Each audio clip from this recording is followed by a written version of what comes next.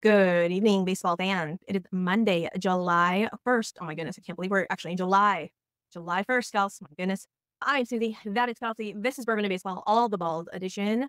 And away we go. I'm going to give you the rated R warning right off the top because I'm a considerate host. That's what I like to do. I don't want to offend anybody. So this is a rated R podcast for all of the cuss words and probably some inappropriate adult humor, but mainly for the cuss words, not for anything else. So don't expect any nudity. That's for the OnlyFans. I'm just kidding. No, just all of the. Okay, so if you have children, if you don't want the children to learn new cuss words, you should probably turn this off, put some earpods in, whatever, or earmuffs on the kid. That probably works too. Or get out of here because I say that there's other baseball shows that don't cuss. Well, no, I actually don't. So all the ones that I watched, you're SOL, apparently, if you don't want the cussing. Apologize about that because that's not who I am as a person. But with that, we're going to start the show. Kelsey, if I were to tell you that vibes are a thing in an MLB clubhouse, which they team, obviously are. Yes. What team now has the highest vibes in baseball? This week, vibes were undoubtedly won by the New York Mets, the New York Metropolitans, as one would imagine preseason, right? At no point in time did anyone ever expect Grimace and a pop star to ever be ingratiated in the MLB storyline. Not even a little bit. Did not see it coming. They were probably one of the last teams that I expected to even allow this kind of fun and greatness to play out on the field. The Jose Iglesias, a.k.a. Candelita, performing postgame after the Mets-Astros game on Friday night was easily my favorite thing that the Mets have ever done outside of losing to the Cardinals in the 2006 NLCS. And that is saying a lot. But nothing would actually, not nothing. I got to stop saying this. There are some things, but it would actually give me great pleasure to see the Mets contend in a season where they shed payroll and had to be more strategic after their insane spending and loaded roster last season, which I just couldn't talk enough smack about, because money without vibes and strategy is wasted money. Like, I don't actually want to see Steve Cohen win a World Series, but I do want to see that narrative of vibes and strategy over money play out on the national stage. Do I think it's actually going to happen? No, but this is the time. This is the Mets' time to shine in the first 5 years of Steve Cohen. And man, if he had anything to do with making this happen, then high five to you, Uncle Steve. That's fair. Yeah, I certainly was not expecting a full-fledged concert after the Friday night game. I don't know what actually would have happened had the Astros won that Friday night game because the vibes were extra high since they beat us. But the fact that A, I was still salty about the loss, but B, could appreciate the concert and the fact that all of the Mets came out on the field. Was that not the best part? Rally around Jose Iglesias and then just sing the song. And Pete Alonso, God, I love you. But this man does not have any sort of rhythm at all. Bless his heart. He was repping. He had that ONG shirt and he was feeling himself, okay? He was. Actually, DJ Stewart had worse rhythm than Pete Alonso. We found out so many great things, so many impeccable takeaways from this 2.5 minute performance. DJ Stewart is somebody who claps on the 1 and the 3. Come on. He's that guy. It's just so relatable. There were so many reasons why this was great for the game of baseball. I always think it's cool to highlight a player for a talent outside of the sport. It makes us more invested in them. It makes us see them as people. It also makes people want to come out to the ballpark. Citi Field has all these illusions of grandeur and big plans that I very much hope comes to fruition for the borough of Queens and for New York in general. But the area outside of the stadium, it's not a place that you come and hang out at. And with the games now faster with the pitch clock and stuff, it's going to present a challenge for especially families and groups of people that want to come out and enjoy each other's company at the ballpark. Having stuff like this afterwards is a reason to go. And they did a really good job of promoting it ahead of time on social media too. And now that we've seen something like that, I saw it on social media before it happened. And I didn't really put 2 and 2 together. I was like, oh, they're having some artist that I don't know about or whatever. That's cool. I had no idea that it was him. Also, did you know who Jose Iglesias was before? So for some reason, I was like, why do I recognize the name, but I didn't recognize the name. And I just thought in my head, it was just, oh, okay, I recognize Iglesias, like Enrique Iglesias. Is that why I recognize it? But for some reason, I recognize the song. And I don't know if it's because it was on TikTok or what, but I had heard the song before. And I'm trying to rack my brain to figure out where I had heard it before. Let me just tell you, I don't even know any of the lyrics. I don't know what they mean. All I know is that I love the beat and I will sing, oh my God, at the top of my lungs, day in, day out. It is so catchy. And again, that reminds you, I was a salty Astro fan Friday night. Salty Astro fan. And so with me, I appreciate it. Even a more. of the Pond Scum Mets era Cardinals fan, and you, after suffering a brutal loss to not one of the best teams in baseball, can appreciate this. Like everyone else in baseball must just be freaking out, right? I Yeah. mean, we're still on cloud nine, riding high after Candelita's performance. I don't know, man. I just can't talk enough about how great it was. It was so fun, and baseball needs more fun on the field to get engagement for fans, to keep the sport young and fresh and exciting. And what I want to ask you is, have you seen MLB Network where Mark DeRosa breaks down players' swings and stuff? Oh, yeah, I have. Uh-huh. So where he has like the big screen next to Yeah. him and he's like, okay, pause it right there. Now run it back. We're going to watch how he follows through on this one. Oh, pause it right there. See how he makes contact. He flattens it out. So I want to do a video like that, but it's going to be me breaking down this performance. Oh Like my that gosh, yeah. style of a video. Yeah. So I'll try to get with my tech team here, producer June, my dog here, and see if we can make that happen. Please But do. That would be that's amazing. been I like would the love that so idea much. in my mind because there were just so many magical takeaways from that 2.5 minute video. And Oh, yeah. yeah, And I loved Charlene Marte just going live on Instagram, just, "Hey, join the party." And I loved it. yeah, I love it so much. It's so great. we need so And much more of that. Yeah. absolutely, absolutely. The vibes were high, and then the Astros killed the vibes, as we are known to do. Sorry about it. You know, Not so take it day by day. That's what the Mets are going to have to do right now. They're 40-41, I believe, fighting for 500. But man, I don't think at some point this season, even a couple weeks ago, you didn't necessarily think they'd even be there. That's true. And now we, as in the Astros, are over 500. We have joined the over 500 club, Kels, and I am very excited about it. And look at you, Mets. Good job. Mets, like I said, we're very salty about the Astros winning that series. And I told the guys in my fantasy league who are mostly Mets and Yankees fans, but mostly Mets, okay, go out and take your aggression out on the Nats. Surely you can beat the Nats. They were not currently when we started, but now it's the bottom of the 10th and it is 9-4. And they have scored Whoa, 10 innings. excuse me, 6. Yeah. Okay, wow. So good on you, Matt. Good on you. Okay. So there's some fighting Met that, that everyone's ever dead. You're Not calling dead yet. They used to be known. They have been known as LOL Mets. Now they're OMG Mhm. Mets. OMG Met. They've really turned the corner. For sure. For sure. And you know what? I see people hating on it. And I don't understand why. Because it's so I'm sorry. Again, if we're not hating on it, just it's fun. It's like pure wholesome fun. You have to like, love it. why? Get over Why do you yourself. hate on people? Yeah. Why do you hate fun? Why? Yeah. So work. But okay. I asked this on Twitter and it did not get much engagement. And I'm very upset about it because I really hoped that people would take it and run with it and Yeah. tell me who out of their team would be pop stars or who would make a boy band.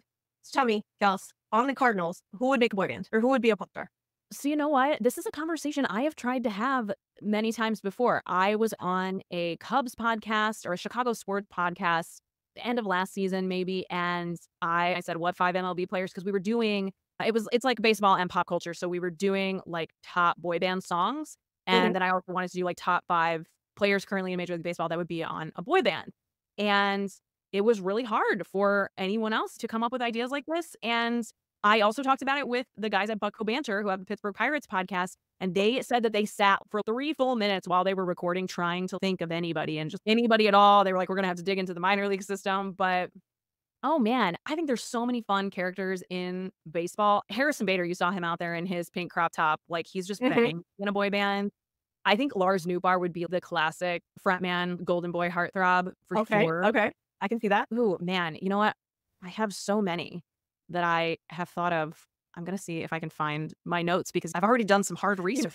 You're like, I've put some deep thought into it. So I really did. from the Pirates, though, I think Connor Joe could secretly do it. Absolutely. Connor Joe. And then you know who I think sneaky could do it? Jared Jones. Ooh, yeah, I could see that. He's got the hair. Apparently, one of his favorite songs, they did one of those TikToks where tell me what song you could sing word for word or whatever. And most of the guys were country songs or rap songs. You know what Jared Jones's was? Unwritten Natasha Bedingfield. I do. Okay, I do remember like seeing this. Yes. Okay. So, Jared Jones, you are maybe not so under the radar for sure, like in the boy band. I love could be that. the Wow. We're gonna have to tweet that to the guys at Bucko Banter because they were having a really hard time. But we've got so I should mention that the Cardinals have Victor Scott too in their system, who is a hip hop recording artist. So the Cardinals are the last freaking team that's gonna do anything fun in baseball. But we need fun and we need Victor Scott. I need you to tag me and Victor Scott I will. I'll Duh. send you his Instagram handle. He has some Okay. really cool stuff out there. But okay, so I actually made note of the top 5 current Major League Baseball players to make up a boy band, and I associated with them like that because all boy bands have the type of guy, right? In sync, like Chris is the same as Kevin in Backstreet Boys. So the Chris Kevin kind of character, Matt Carpenter. Okay. Yeah, Okay. guy's got solid facial hair. He Mhm, seems like mhm. he might be a little bit more mature, but like he's down to freaking clown. Then we've got the Lance from NSYNC with the Howie Backstreet Boys. Lance and Yep. Howie are the same. George Springer. Not sure how you feel about that one, but I think he has that like that gentleness about him. He's like secretly really suave. Yeah. I've I seen his dance mentioned moves. So yeah. Mhm. exactly. I mentioned Lars Newbar. He would be like the JC in NSYNC or the Brian and Backstreet Boys. This one might be a hot take, but you got to give it up for Jazz Chisholm Jr. He's just dripping with some kind of pop, hip hop, rap star vibes. He would be like the Joey in NSYNC or the AJ in Backstreet Boys, a little edgy. Yeah. Okay, Justin Timberlake, Nick Carter. Like, who is the Justin Timberlake, Nick Carter frontman in Major League Baseball? It's for me, it's got to be Adley Rutschman. I don't know if we could actually get it out of him, but he had to go. I was thinking that Adley is too goody two shoe. Like he's He too did, but that's how Justin and Nick started, right? So you never know. okay. All right. So yeah, I was gonna go possibly Gunner, but I can see Adley. Did you see? Shout out to the Orioles marketing department, PR department, social media team. They are repping them boys for the All-Star game. They're making them dress up and do shit. And did you see Ryan O'Hearn break a bat over his knee I did in the not. video? I Oh did yeah. not. They have been, like you said, they have been pumping out the content. So I'm sure I've missed some of it, but That amazing. they did it. What is it? 2, 3 hours ago or something? And they full head to toe. They look like they stepped out of Desperado, full cowboy Hey, garb, and they've got them all lined up. And Ryan O'Hearn just takes this bat and just breaks it over his knee, and then Gunner breaks character, and then they all laugh. But I was all, I wasn't aware of your power, Ryan O'Hearn. Oh my god, beautiful. it was very impressive. One more that I think could be added to the boy band, Fernando Tatis Jr. Oh, definitely. Yeah. Right? Dripping with pop star vibes. Oh yeah, Mhm. for sure. I'm all maybe like Fernando Tatis Jr. and Jose Iglesias can make up some sort of Latin. I'm like, I don't know what Jose Iglesias is. Is he Puerto Rican? Is he Dominican? He's Can they cute. play together? I don't know. Cuban? Oh, Cuban. That's right. That's right. I didn't know that. Mhm. Maybe they can make up some sort of band. Who knows? But I think all the flavors would be delightful. Yeah, we are here for it. Listen, I was at the Adam Wainwright concert that they did after the second to last game of the season at Busch Stadium last year, which was very cool, but it was not near. This is what it was missing was the engagement and the on Mhm. the fieldness. They Yeah. they put Adam up like in center field, like even behind the bullpens and stuff, and it was very Oh, not no, that's as not fun. exciting as I wanted it to be. And I know logistically that's challenging, but also this is a Major League Baseball stadium. I think we can figure it out. So let's put some more investment into figuring out the logistics around making a concert happen immediately after a game with good lighting and sound. They can do it. They did a Riley Green concert on the field at the Phillies stadium last weekend after the game. So there are stadiums that have figured it out. Okay, so I was not aware that there was a music star with the name Riley Green. I was Uh, not aware of that. so And maybe I that was Riley all, Green wants to hold give it a on. go too. Like, are you telling me that Riley Green can sing? And I don't remember who I was talking to, but they just looked at me like I was insane. I'm all, Riley Green. And I just kept repeating the name, and they just kept repeating the name back to me. And I go, like, that outfielder, like the center fielder for the Detroit Tigers. And they're all, absolutely not, Suzy. What are you talking about? When we talk about baseball and Riley Green, that is typically the one you're going to think of first. Well, I was like, I don't, who, there's another Riley Green, and they're very disappointed. They're very disappointed in me. I was like, I'm so sorry. They're like, who are you talking about? I'm like, who are you talking about? It was a whole thing. But yeah, I just learned this fact that there is, in fact, 2 different Riley Greens. Yeah. You know, Fun fact. We're learning all kinds of things from this music element, this performance element post game. I love it. do you think the musical star Riley Green would know or care that MLB took away the strike zone box?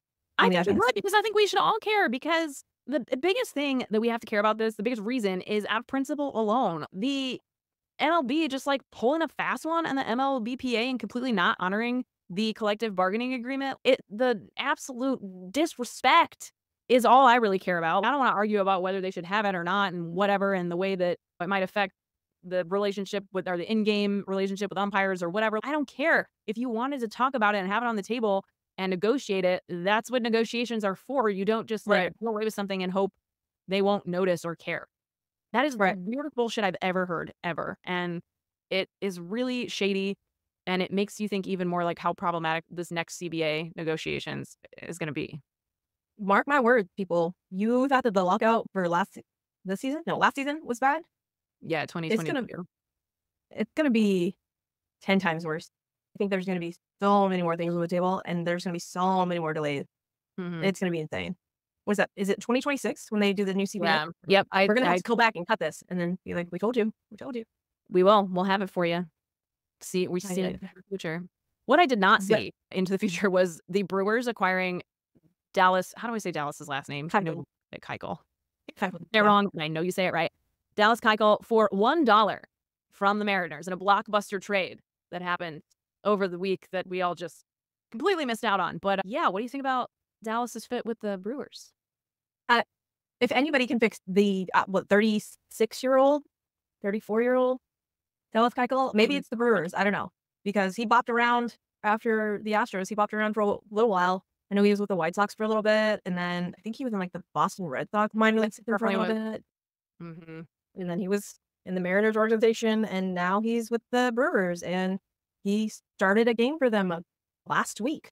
Yes, he did. And great for you, Dallas, that you want to keep going and be a quote unquote competitive baseball major league pitcher. But how much money has this man made? That's a lot question to ask because, yeah, the why behind him continuing to try to work through any number of things here. Yeah, he started, I believe, on June 25th. He went 4 innings. He allowed 8 hits, 5 runs, 2 home runs, a walk, and no strikeouts. And that is not shocking to anyone. What was more shocking to me was that he was on the Mariners. I actually am not sure I knew that part. I am, good Lord. Okay. Do you know over Dallas Keuchel's career how much he's made in career earnings? I have absolutely no idea. He's been out there for a while. $97 million. Okay. Yeah. So hang it up, bro. What are we doing here? Yeah, what are we doing? Oh, producer The Deanna also doing something. There she goes. Oh, poor dude. Good Lord. Yeah, the last contract he got, big contract, was with the White Sox. He signed a 3-year, $55.5 million contract with the White Sox. Average annual salary of $18.5. So he went from getting $18.5 a year to $700,000 a year. Yeah, he's 36. Do you have a lot of bills? Do you have a lot of debt?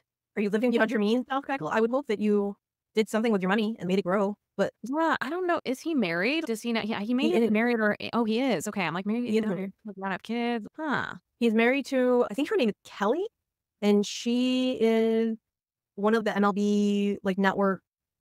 Oh, Kelly Nash. She does the quick pitch something. Oh yes, no, I definitely know Kelly Nash. Okay. Yes, Yeah. And she's very successful in her own right. That's so interesting. I guess to some extent, it's cool that it's not about money, but yeah, it's been a while. It's been a rough go. I'm not sure. He must still feel like he's got something to go out there and prove before it's all said and done.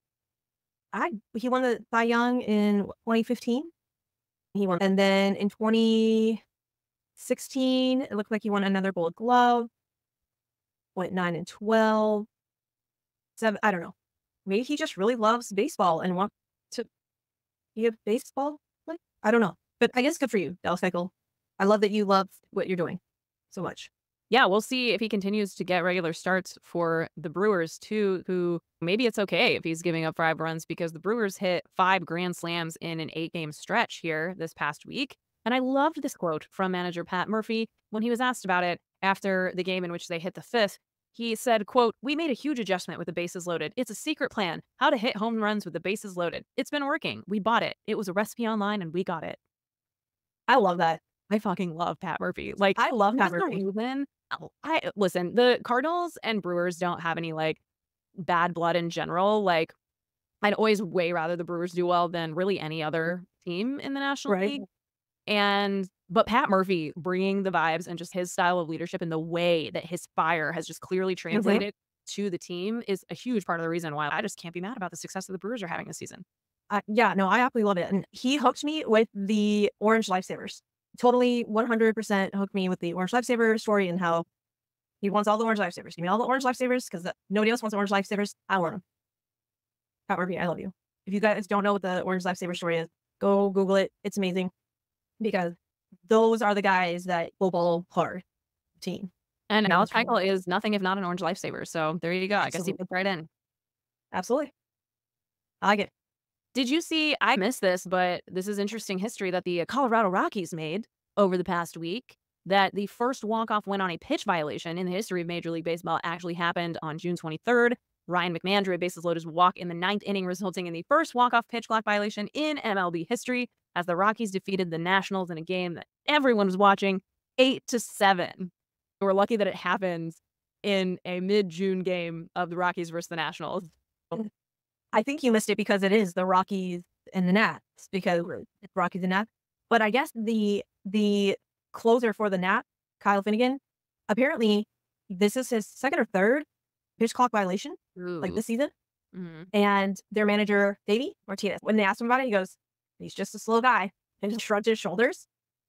And just, yeah, he's just a slow guy. He knows about it. And I'm all, oh, okay. But can you imagine the uproar if this was, I don't know, say a Yankees Red Sox game, or that's what I had to mention. Team that a lot of eyeballs had on. Right. Oh, absolutely. Yeah, I did not hear this talked about much at all, but that is definitely why. And it's just a good reminder that it absolutely can happen. Yeah. So we're talking about the Nats a lot for not a Nat podcast, but they got walked off on June 23rd, and then the next night they got walked off by the Padres. Did you see this? I did. Yes. I was not aware that there was Padres Nats beef. It seems like there's a lot of tensions brewing in the Nationals, amongst Nationals themselves, so it doesn't surprise me that they're finding arguments to get in with other teams. But yeah, there are Nats Padres beef now, and I love that it happened with Jerks and Profar as the catalyst for all of this. Who, need I remind you people, signed for $1 million for the Padres this season because nobody else wanted him, and is, I'd say, far and away one of their best players, possibly top 3. Oh yeah, definitely. Main reasons why Padres are doing right now is literally Jerks and Profar. So if you guys don't know what I'm talking about, if you are like me and really only pay attention to your bubble, Padres and Nats had the game, and it was the bottom of the 10th. Jake Cronenworth starting at second, ghost runner, and Donovan Solano doubles, and now 6-3. Jackson Merrill with a 2 RBI single, and now 6-5. And you're all, are they going to do it? Are they actually going to do it? Von Kim walk. Tyler Wade with a pinch hit sack bunt, moving the runners over. So that's your first out. David Peralta pops out. There's your second out. And then they intentionally walk Luis Ariz to load the bases to get to Jerks and Profar. And after a 7-pitch at bat, Jerks and Profar walks him off with a single and then proceeds to celebrate. Now, the Nats weren't thrilled with his celebration. And Jerkson said that he was just celebrating with the fans on the third base side. I don't know what he was doing. But you're in your own home park. The other team intentionally walked someone to get to you, and you walked him off. I guarantee you, if I was Jerkson Profar, I would be peacocking the shit out of stuff. Yeah. What's up now, bitches? What's up now? You'd just be middle fingers everywhere. Yeah. Everywhere. All right? Double down. And that's what I would do. You'd be like running through the list of things you could do, rocking the baby, like everything. All of it. You'd run back and down the bases to do it again. Look at me now, bitches. Bet you don't. I don't blame him at all. And so I don't understand, but apparently the Nats took exception to this. The next day, this is really what I don't understand, because Keibert Ruiz is young. He's 24, 25. He is not a veteran in the game. Sure. So Jerks and Profar the next day, next at bat, comes up, and I don't think that they're super friendly. I don't know if they're like friendly enough for Keibert to apparently not really put hands on him, but he was like patting Jerks and Profar's shoulder. And you could tell in the video, Jerks was like, doing, like, why are you touching me? Maybe touching me? Like, he made that face and just backed up. And that's when Manny Machado stepped in, and then the bench is cleared. So warnings were issued to both sides. This is where I don't understand. So the warnings were already issued. The next pitch, Mackenzie Gore, 98-mile-an-hour fastball to the kind of looked like back shin of Jerks and Profar, but it hit his toe. So it hit him. Mackenzie Gore was not ejected. Not another warning was given. But then Mike Schultz comes out and he's like, And then Mike Schultz was ejected. I'm sorry. On principle alone, if warnings were already given and Mackenzie Gore hit him, I realize it's not 98 to the numbers or whatever, but it still hit him. So you could have at least done something, but no, Mike Schultz ejected. And then, okay, fine. Mackenzie Gore stays in the game. And then Manny Machado comes up. Manny Machado proceeds to hit a 2-run bomb off Gore, who used to be on the Padres. And then later in that game, Jurickson Profar hits a grand slam. The drama of this Nats Padres beef, I need all the drama. I need all the tea. And then after the game that first night, Jesse Winker is in the stands, literally arguing with a 65-year-old man. Did you see that? No, but as you're like talking about this, all I'm thinking is Mets and Nationals are two teams that like almost like maybe were they gonna be a little bit better than maybe we thought they could be. But in the last week, like the Nats, based on vibes alone, have written themselves off, and the Mets have made themselves a part of the conversation. And again, if you had told me like one of these teams is going to show themselves out, and the other team is going to get you excited about them based on vibes alone, I would have picked the opposite. So it's just crazy. Jesse Winker, Jesse, what are we doing on? There's Chicago White Sox type anger going on in the Nats. I don't know. But yeah. So apparently, just watch out for Padres Nats beef. And I guess I feel like maybe being walked off in back-to-back night could be a little frustrating. So maybe there's a little bit of leftover energy from that. That's maybe that. I don't know. But all I'm saying is there is now Padres Nats beef that we need to be aware of and just keep eyeballs on anytime the Nats are in town. Again, that sentence would not have been on my baseball bingo card ever at all. Maybe it's Jesse Winker. Because didn't Jesse Winker yell at people when he was on the Reds? Was he on the I feel like he was on the Reds and then he went to the Mariners. Are you an angry person, Jesse Winker? I think he is. I think there's like some sort of he was on the Reds, the Mariners, the Brewers. He's been around the block. I think Jesse Winker's got a little anger issue. He's got like Anthony Rendon vibes without Anthony Rendon talent. He does, yeah. I could see that even without knowing any background on it.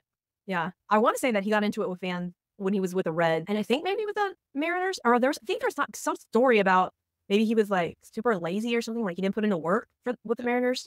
I'll have to Google it and see if I can dig out that source. So I guess in 2021, a Mets fan had a sign calling Jesse Winker a bitch, and he wanted to frame it, actually. So I guess he went and tried to ask the fan to give him the sign so he could frame it. That's the story I'm finding here. Outside of him having a shouting match with a 66-year-old Padres fan.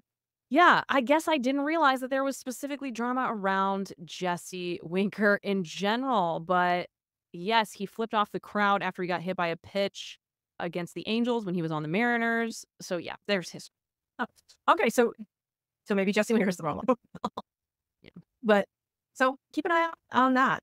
And we'll move on from Jesse Winker being angry to starting pitchers apparently getting angry at their team and firing them up. What happened?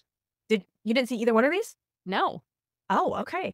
What Kelsey is referring to on our notes is this line: Justin Steele / Marcus Stroman yells at teams? ?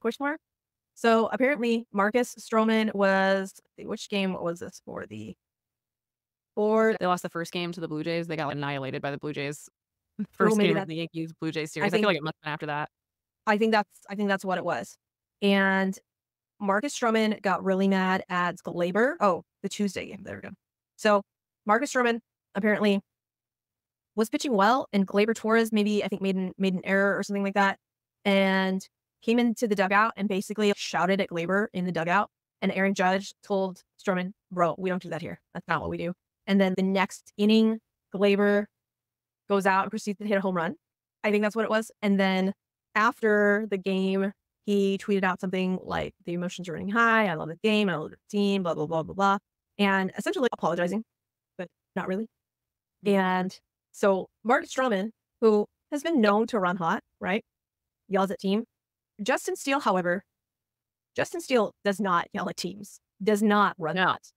And I want to say in his last 8 games or something, I want to say his record is like 1-8, and he has gone 6-7 innings each time and has taken the L. Yes. That time, I don't know if there was an error that preceded this, but he proceeded to walk into the dugout, not even underneath, into the dugout right under the steps, and just yell, like fuck up. Didn't care. Camera picked all of it up, and I'm all, oh, okay. So I feel like maybe it means a little bit more when a guy that's quiet, Yeah. locked in, like Justin Steele, Hmm. goes into the dugout and starts yelling. Because I want to say after that, the Cubs actually did win that game. Yeah, And I'm I not think sure, Justin but Steele got his first W. they definitely had been playing sloppy defense lately, which I'm fine with, but I don't blame Justin Steele for not being Right. pleased, especially when it is clearly affecting his personal performance as well. But yeah. So tell me, Kels, we realize that the baseball diamond is a little bit different, like an office environment, whatnot, just a little bit. But how does one take that if one gets yelled at loudly, violently? If you want the kind of workplace that I'm interested in working in, that's not going to happen if you want to keep your job. And I would encourage you that if you do work in an office environment or any really, I would hope any kind of profession. I don't, from a professional standpoint, I do not condone it. I think it happens more frequently than it should and in lots of Right. professional things, but it should not happen. It's not something that's okay. And unfortunately, I've worked for like small businesses or like startups and stuff and I have had to be the HR person without an HR. So I think that's part of it. I feel particularly passionate about topics like this, and now I work for a company that is incredibly amazing and supportive and would never let anything remotely like that happen. But it is really interesting to think about it in that context and then put it into this environment because this is their workplace. And while, yeah, it's different and it's certainly there is, a different place for language and interactions in general, there's still gotta be do you think he was fined for something like that or there were any sort of ramifications? I don't know. Let me see if I can show you Justin Steele's Dealey Bob. I saw, like, a picture of it, but yeah. There we go. Watch Justin Steele. Yeah, he's definitely saying, "Wake the fuck up." He's angry. Cool. Yeah. Right? So he is fired up. Watch Justin Steele. Yeah. Apparently, after Fired I was reading it was after the third inning, mishaps. I don't know. Yeah. So for the audio only people, I will put the link to that video because normally calm, cool, collected, Justin Steele was not happy. Not a happy camper. But yeah, I don't think there was a fine, but who knew? Yeah, I'm not sure where the man. I know there's a lot of, like, baseball purists who are listening to me like, "You're so soft, blah, blah, blah," but I don't know. There's a line for sure, and I don't know, all I can think about in the moment when I'm watching that is I'm thinking, again, if we translate it to any other workplace, if something like that is happening where someone's actions and performance is, like, clearly affecting your ability to do your job, that is the conversation that you have with upper management or the front office, and Right. something that is a bigger conversation, and acting out like that in the moment would probably not be great, not recommended. Yeah, probably not recommended. No. Apparently they blew a lead, I think is what set They it did. off, and it was Yeah. for bad And defense. So defensive errors. Yeah, not great. Yeah, the tension was building. But tensions are building in general because we are halfway through the baseball season now, which is pretty crazy. Like, we are truly in the thick of it. And this is my favorite time to make predictions, Suzy, because I'm not a big predictions gal. We did our preseason predictions, but my favorite time to make predictions is halfway through the season because we have lived with the teams now. We have been covering them all season long, and we've got a real read on the build, the strategy of the teams, and more importantly, the vibes. And so that's where I want to check in with you and ask you for your predictions on MVP, Cy Young, Rookie of the Year, and then we're each going to make a hot take prediction as well as our World Series predictions. Who is your pick right now if the season ended? Not if the season ended today. What is your trajectory from the way things are going right now and the way things playing out? Who is the NL MVP? is it any question? Is it gonna? I don't think anyone else from the NL is even remotely in the conversation besides Shohei Ohtani. That is true. In terms of odds, the betting odds heavily favor Shohei Ohtani, but I don't like to go off of that. Here's the thing. I think Shohei Ohtani should have won the MVP last year over Aaron Judge. I think any season where Shohei Ohtani is hitting over 300 and has an ERA under 4, he should win the MVP. That's insane. But he's not doing that this season. And yes, he is an insane hitter. He's an even more insane hitter because he's not pitching. But in terms of what MVP means to me and the way that a guy is contributing to his team, I think Mookie Betts would have been my pick. But with him on the shelf for quite a bit now, I'm looking at my guy Bryce Harper, and I want to see him come back healthy and hopefully not miss too much to where he can still be a big part of the conversation. He's taken on a new position and become a very strong first baseman for his team, which has allowed other guys on his team like Alec Boehm to really settle into their own, especially defensively. And then I feel like from that, he's just gone off offensively. So not only is he like himself contributing as a player, he's made the other players around him better as well. So I'm going all in. So then how much do you think being hurts Bryce Harper's chances for that? Yeah, it really just depends on how long he's going to be out. And I'm probably being a little too optimistic because it is a hamstring strain and those kinds of things just take time. But the good word is that it's not severe and hopefully he shouldn't be out for too long. So I think as long as he's not out for longer than a few weeks, 3 or 4 at most, which again, maybe being a little too optimistic there, but I think he could still, it wouldn't make too much of a dent in his MVP convo. Right. What about the American League? I don't want to say it. I don't want to say it because I don't like it. You don't have to. You can say, I think this guy's going to win, or we know who we think is actually going to win, but who, if it wasn't him, who would it be? Because I'm not going to pick him either. Okay. Do I want it to be Gunnar Henderson? Absolutely. Yeah. Like I would 1000% prefer Gunnar Henderson. And who knows, that it may happen. It may happen. Yeah. I mean, I think that one's closer conversations right now than the NL MVP is, with Ohtani being the heavy favorite. I also just want to throw, Gunner's definitely my pick too, but I want to throw Stephen Kwan out there as a guy who's definitely not going to win, but I hope he gets more vote than like people anticipate that he will. I hope he is in that top 5 for sure. I don't know if he'll get MVP votes. Stephen Kwan? You think? I don't think he'll His get MVP average votes. is insane. If he keeps up with what he was doing before he got hurt, and it seems like so far he definitely could be, then yeah, I think he has to. Maybe. He's my sleeper pick. Do you know who has the second highest batting average? I don't. You will never guess. Luis Rengifo of the Los Angeles Angels. Oh yes, of course. Baseballing. There we go. Yeah, we're not even to that segment yet. Okay, give me an NL Cy Young pick. An NL Cy Young. Oh boy. Do I give it to Ranger Suarez? You definitely could. He's certainly gonna get votes at this point. I think I'll give it to Ranger Suarez. Yeah, I think I'm going with Zach Wheeler over Ranger Suarez, but I also think Tyler Glasnow is gonna be heavily in the conversation. Yeah. Yep. What about AL? I think Tyler Glasnow too. Do I think Ronald Blanco has a chance for Rookie of the Year and Cy Young? Absolutely. He can't be Rookie of the Year because he's past that threshold, but Cy Young, maybe. But really and truly, it'll probably be one of the stupid Mariners pitchers. What about Tarek? Or maybe will it be Tarek Skubal? He's my pick. Maybe. I want to see that. I would like that. That would be nice. But would it also, is Seth Lugo sleepily in the conversation? Definitely is. Yep. Okay, No, but I think maybe like my 1000% sleeper pick is Ronald Blanco. We'll take it. That's fair. You can be a homer. For homer. Okay, what about Rookie of the Year? National League Rookie of the Year. National League Rookie of the Year. I think I am going to have to go with Jackson Merrill of the San Diego Padres. That's who I want to pick too. Like Shota Imanaga and Paul Skeens are good picks. They're definitely going to get votes, but I am hoping that Jackson Merrill comes through and pushes through for it. And then, of course, my homer pick is Mason Wynn, but I just hope he gets some votes.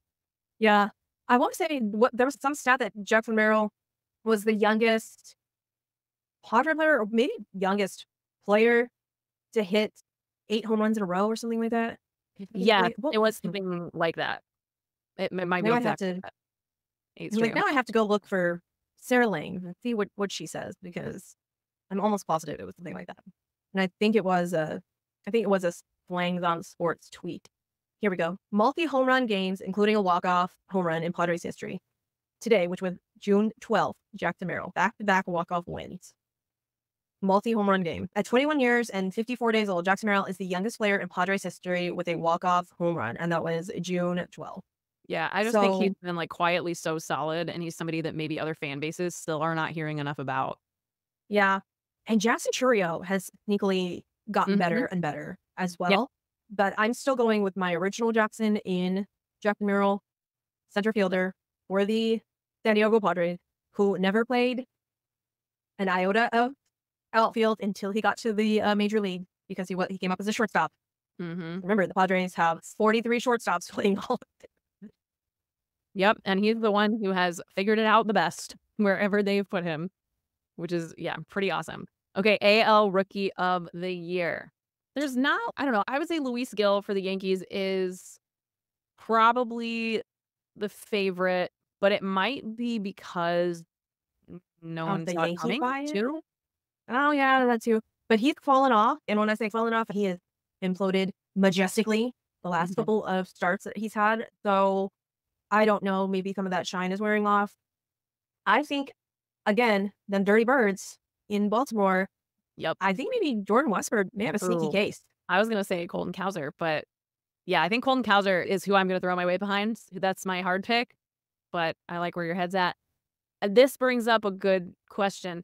Are we going to wear cow print when we go to Camden Yards? Are we going to join the movement? You could wear your Astros gear and leggings. Come on. And cow print leggings. Okay, that I can do. That I can do. Yeah, no, that I can do. Okay, I'm gonna work on our cow print gear. Okay. I'm gonna have to, you know what? I'm gonna have to find pictures of my senior year of high school. We were the Cowboys. My high school, we were the Cowboys. And I was a big student councilor, and I ran for a state student council vice president position.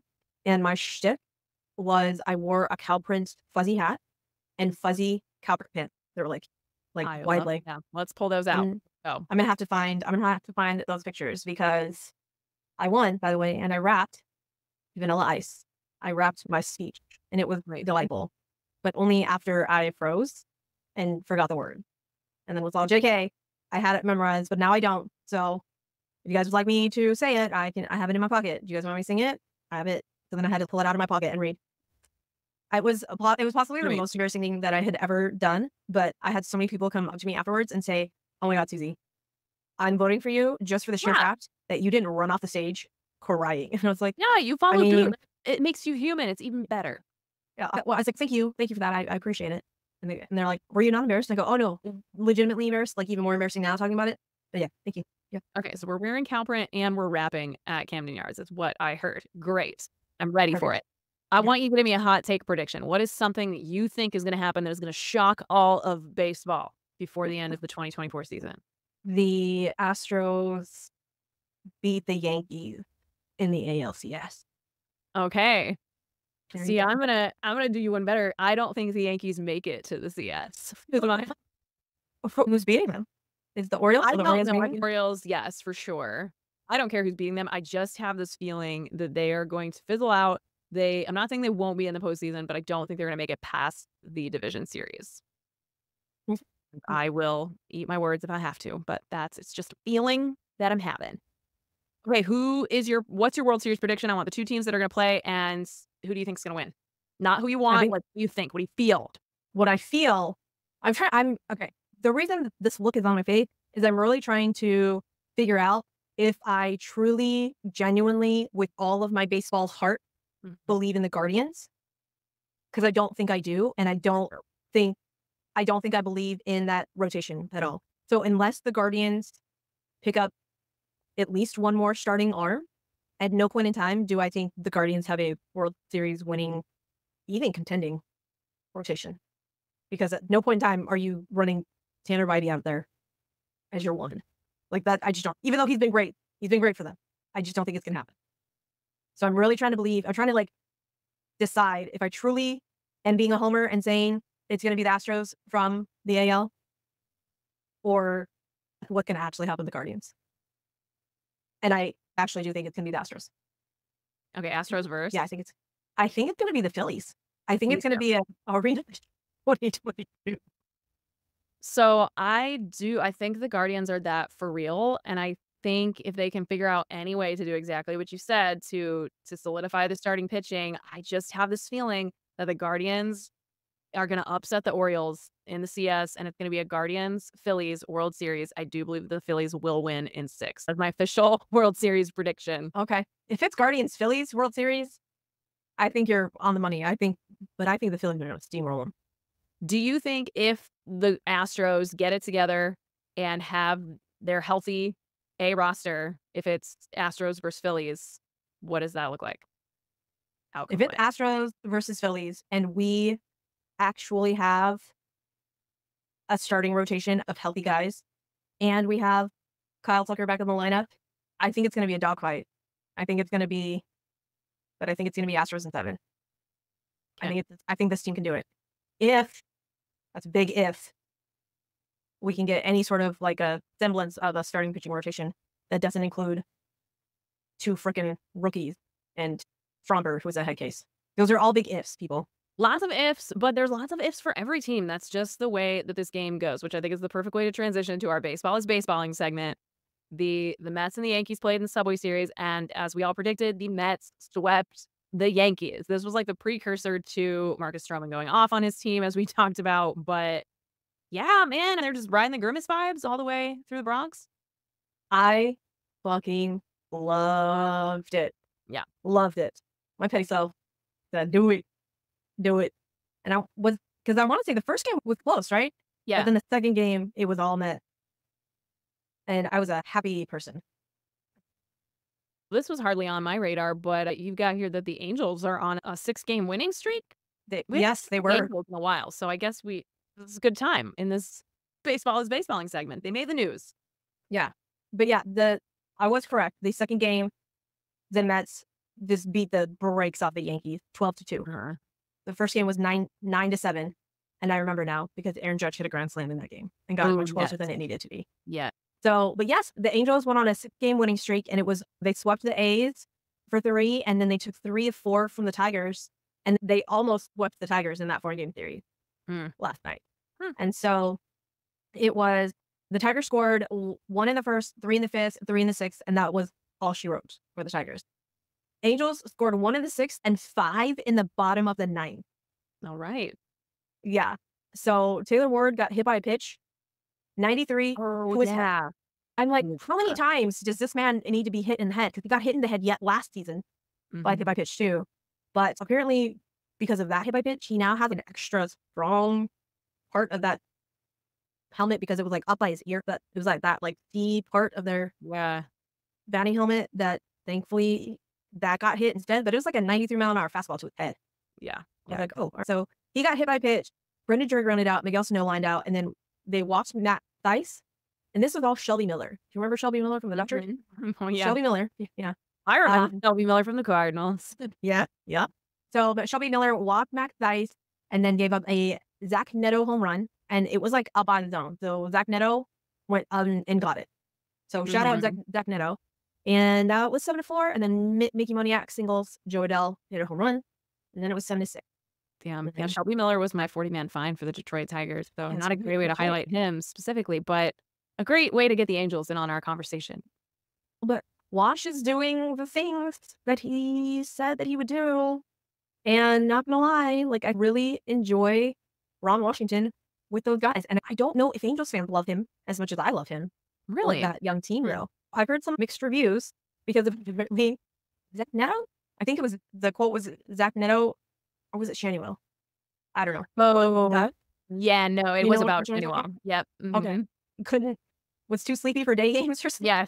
Yes. And then Wash sat him down, didn't play him for a couple of day games, and now Shanuel gets up just fine for playing. Yeah, wearing out the dirty laundry. So maybe they don't like him doing that. But if it gets the guys playing better, and like that team is still really young. Zach Neto and Nolan Shanuel, I want to say are like 21, 22. They still being college, right? Like missing class and exactly. That is kind of figure that they need. So especially they don't have it on the team in terms of they don't have that veteran leadership necessarily, especially with Trout. And Rendon has gone too. What will they do? And apparently Mike Trout is looking like he's going to come back. We love that for Mike Trout. And then Anthony Rendon is running on a treadmill. He is doing things. He is doing things on a treadmill. Yeah, maybe. But the Angels are making a push. They were only half a game behind the Rangers. Oh, all right. Rangers, what are you doing? Rangers are falling. The Astros, though, we've just risen our stock. Hopefully, we're going to be talking about lots of guys coming back and getting healthy I know you don't want to hear about that for the Rangers. That will probably be happening, hopefully for the Astros and a lot of teams. But A couple injury updates for guys that are unfortunately on the shelf as of this week. We talked about Bryce Harper, who, if you joined us on the Variety Sports Network the other night, Suzy and I got a live look at that, and you'll see our live reaction to watching Bryce Harper strain his hamstring, which was very shocking and sad. Okay, I have to tell you this. I have to admit to this today. So I live like less than 10 miles from Bryce Harper. I know I'm like, I'm less than 4 miles for everything, but no, literally I do. Like literally it's 5 miles, very close. And there are people that live in these neighborhoods all around me, and it is a common thing to see Bryce Harper at the store doing normal things with his family, which is very cool. We love that about Bryce Harper. He seems like that kind of guy. But I went to Target today, and I saw a probably mid-30s something man who was very tall and athletic build, and he had a hat on, and he had the hair and the beard like Bryce Harper. I did not see his face. I was walking into the store behind him, and he had a cane of sorts and was like limping. Maybe he's a retired athlete who was like recovering from surgery, or just a normal guy who, I don't know, had an injury. And the first thought in my mind was like, Bryce Harper. Yep. And then immediately I was like laughing like this at myself, being like, you fucking idiot. Together. Stop trying to see Bryce Harper everywhere you go. And you see this man limping through Target. And that's, Oh my gosh. yeah, I Bryce, love that. I hope you're laying in a hammock and not going on Target runs and getting well soon. Kyle Schwarber, also out in the same game, went down with a groin injury. And these guys are apparently guys who have not dealt with soft tissue injuries a lot. So that's where it's a little murky. But the Phillies have reported that neither of them seem super severe, and hopefully not super long term, because the Phillies need those big boppers in there. They've also got waiting on JT Realmuto to come back. Fernando Tatis Jr., maybe he can practice his boy band skills, because he is on the IL with a stress reaction in his right leg, which sounds incredibly awful and painful, and is a bummer, because a player like him, he's obviously gone through some personal struggles. We haven't seen him on the field as much as we'd like to the last few years, and this could take him out for a while, it sounds like.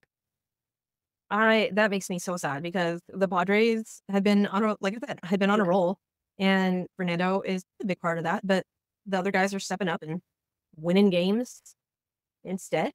Winning games.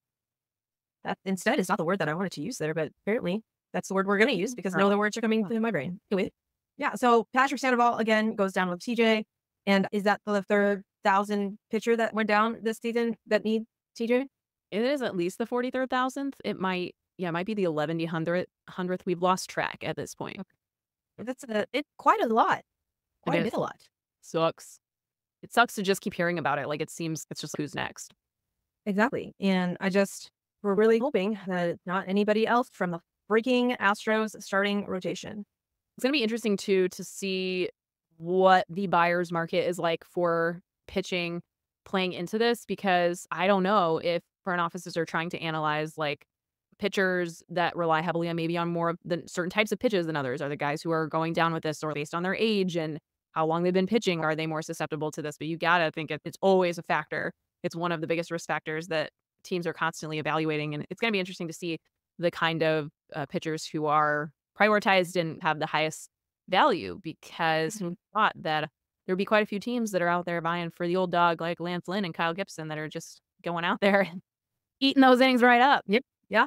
You would be correct in that, because like I said, the Astros have a literal full starting rotation on the IL, and it's so dumb. It's the dumbest thing ever. So we're just scraping by at this point in time. But really and truly, are you going to have to not pitch breaking ball? Not pitch breaking ball often? Like, will what Justin Verlander can do and hit 93, 94, but then have the ability to get to 96, 97, 98 if you really need to? Is that going to be a thing? Can that be like a footnote in people's charts? Hey, I have the ability to ramp up there. I just don't live there. Because I keep asking random people this, and it's not actual pitchers. So I need to ask actual people who know how to pitch and do that type of thing. Is that a thing that more pitchers can actually do? Because I know Tyler Glasnow said that he can't do it. He's got to go full throttle all the time. I was going to say, he's the one that I have heard talk about it, of how that doesn't translate for... He made it seem like for pitchers in general, the way that he talked about it. But then you do see guys like Justin Verlander who have made it work for them and have made it a signature thing of their career. Yeah. And then Hunter Brown can also do that too. Mm-hmm. And but we've always said that Hunter Brown, like his delivery looks like Justin Verlander. So I don't know if it's the delivery that is able to do that, or if it's the way they grip the ball. Do you know what I'm saying? So Absolutely. I don't know if it's the correlation because Hunter Brown is now in the rotation with JV that he's able to do that, or if he was able to do that before, or that's like a transferable skill. That's like a learned skill. I don't know. If you are a pitcher, would like to talk to us about that, I would love to talk to you. So drop it in the comments if you will shed any light on her. It seems like the majority of guys, their stuff is so significantly less effective without the velocity that there isn't a way for them to add that as like a nuance. And so you look at a guy like Justin Verlander and it's amazing, but there's not pitchers out there like Justin Verlander anymore. And will there ever be again? You hope the pendulum's got to swing back at some point. But it highlights even more how incredible it is what he's done. And hopefully he'll be able to do it to some extent to finish out a career here on a high note. Yeah. But I think it goes as far down as like little league pitching.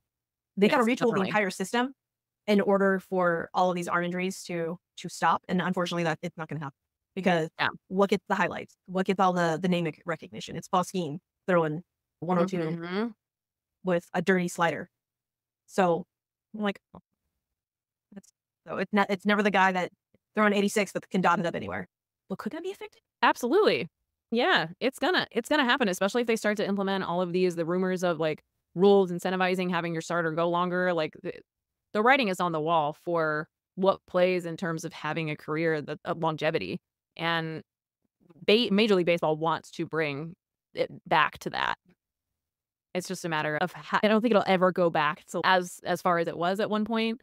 But I don't know. There's still enough guys who like command is still the number one part of their game, like Sonny Gray, out there that I don't know. It's definitely the next 2 or 3 years are going to be super interesting after this season and the way that injuries are going to dictate the development of pitchers in the way that pitchers are utilized right now. But then, as you said, like will it change the way that pitchers are developed for many years to come? Yeah, that's true. Okay, so let me end on this note. I don't want to because I don't. I know. But as a fan of baseball, we have to talk about it. And we have to give this guy his flowers because what he's doing is actually fucking amazing. And the fact that it is the halfway point of the season and this man has 31 home runs. Yeah. Aaron Judge, congratulations. Yeah, he's officially on Triple Crown watch. Yep. 31 home runs. Explain to the people what Triple Crown is. So every year, each league crowns a batting average title, who has the highest batting average, who has the highest number of home runs, and who has the most RBIs. And it is a very rare and prestigious feat if the same person were to claim all 3 of those titles, and therefore they would get the title of Triple Crown. And right now, Aaron Judge is on track to absolutely have that happen. Yes. Yep. So right now, Aaron Judge has 31 home runs, 82 RBIs, and a .316 batting average, which is technically tied for third, with Rengifo being second with .317, and then Stephen Kwan just being absolutely ridiculous with a .368 batting average. Yeah. So I don't want to give Aaron Judge his flowers, but I have to because we are a fan of baseball. And what he is doing is absolutely amazing. However, if Aaron Judge is out of that Yankee lineup, where are the Yankees?